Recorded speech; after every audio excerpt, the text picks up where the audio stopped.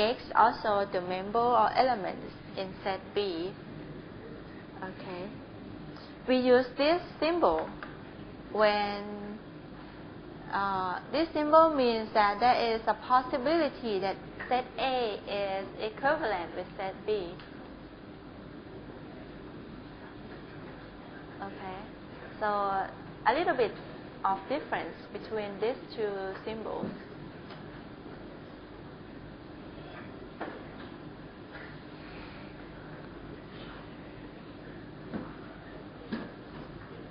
The size of the set we call the cardinality.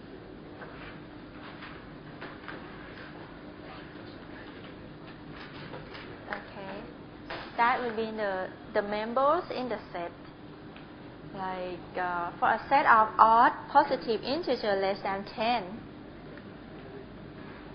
what would be 1, 3, 5, 7, and 9? Only 5 elements.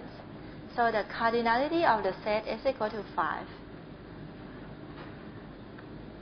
Okay.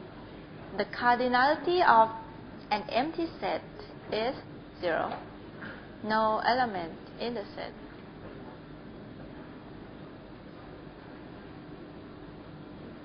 Finite and infinite set. Right.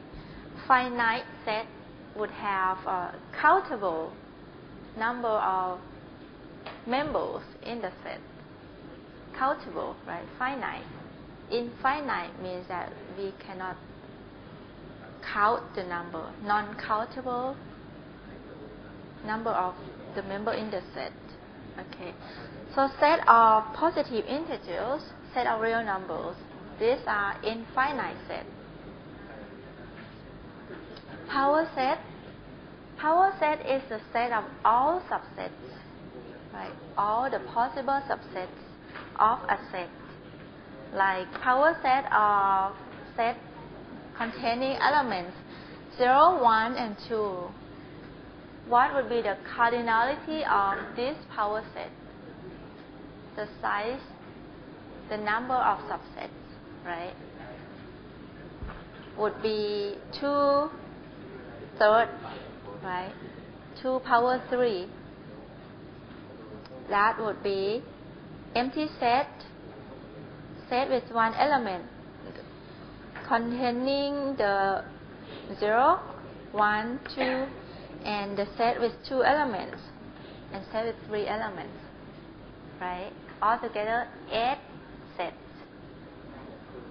right? 8 subsets. So the cardinality of this power set is 8.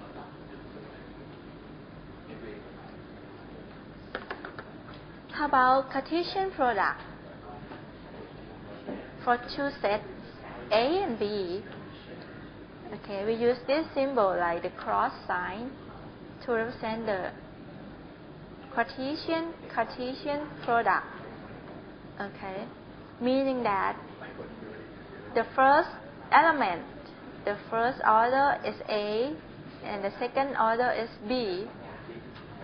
Okay.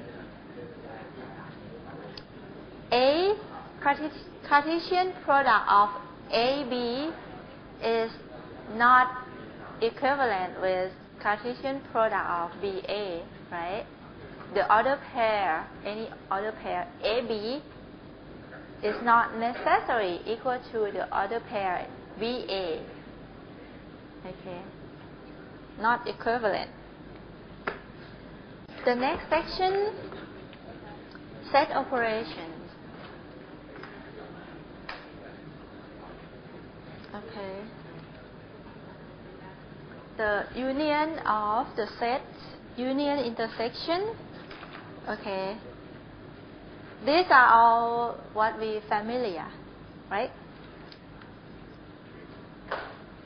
A union B, right, would represent like the part of the set that are shared between A and B, right? And all of them belongs to A and also belongs to B. intersection is only the part that is joint between the two sets, right? A intersect with B. This joint,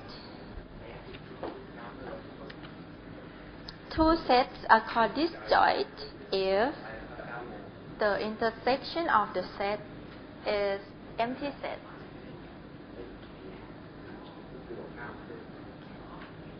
Difference.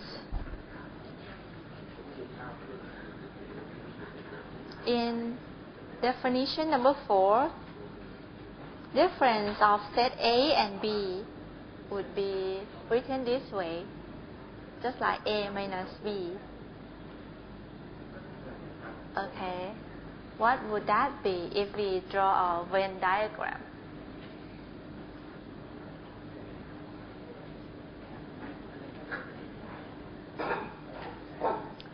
What would be A minus B? The difference of A and B.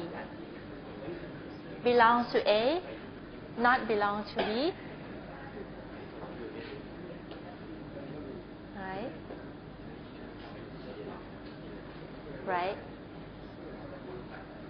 A minus B is equivalent to B minus A. Is that right? No. Right? This is A minus B.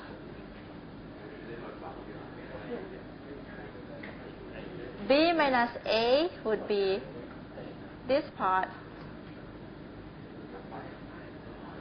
right? Different.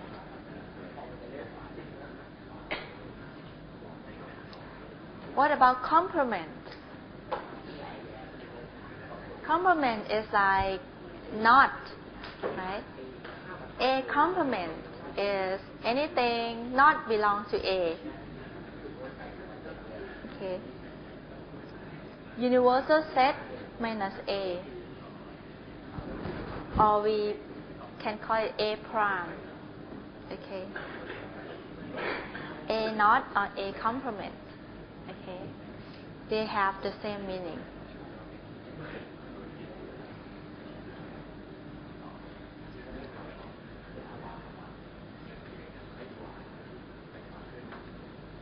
And property of sets, there are some laws according to the property. The laws named are pretty much the same as the laws used in the logic, Boolean logic. Okay, we have identity law, domination law,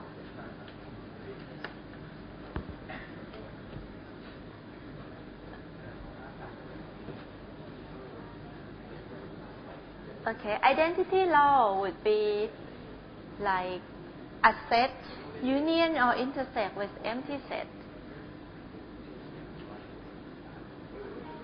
Okay. Domination law would be like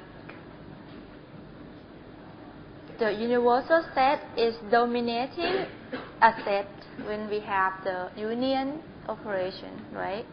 A union with universal set would be universal set. Yes? Is there anything wrong here? Identity law. This is supposed to be empty set, right?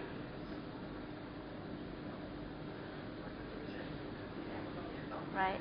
Okay.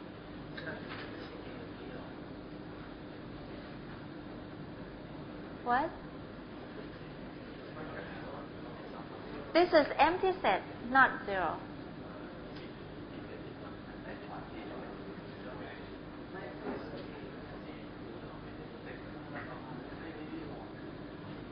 But this is not identity law. It's supposed to be, this is a typo, it's supposed to be A intersect with the universal set, right?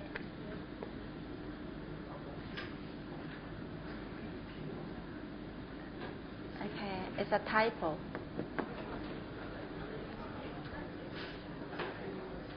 Universal, you know. Okay, alright.